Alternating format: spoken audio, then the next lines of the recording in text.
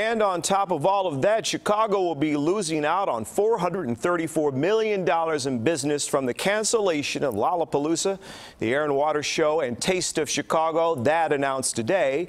CBS 2 investigator Megan Hickey is digging into the expected financial damages.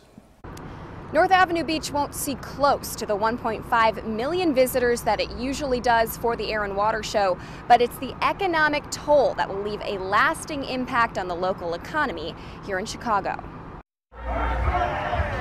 Chicagoans had been holding out hope for some semblance of a normal summer.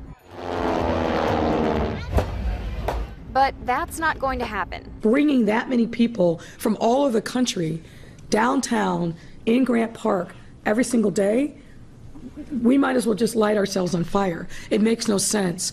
Today's announcement canceled all large outdoor events through Labor Day, replacing them with virtual options, according to the Department of Cultural Affairs and Special Events, which aren't going to be able to make up the hundreds of millions of dollars worth of impact to the local economy.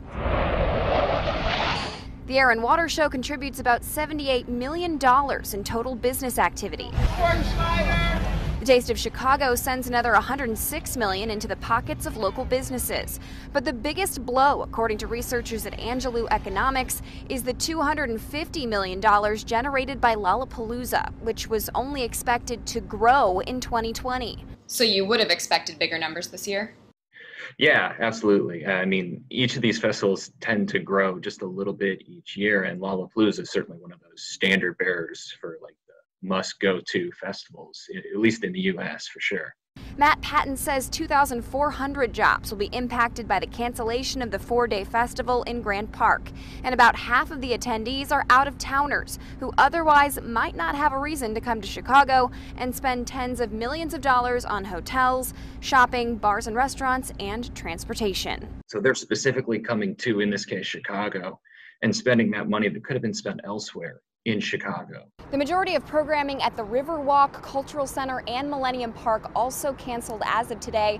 The city is planning to put on 150 or so events, mostly virtual or drive-in options. For more information on those events, head to our website and click this story. In North Avenue Beach, Megan Hickey, CBS 2 Investigators.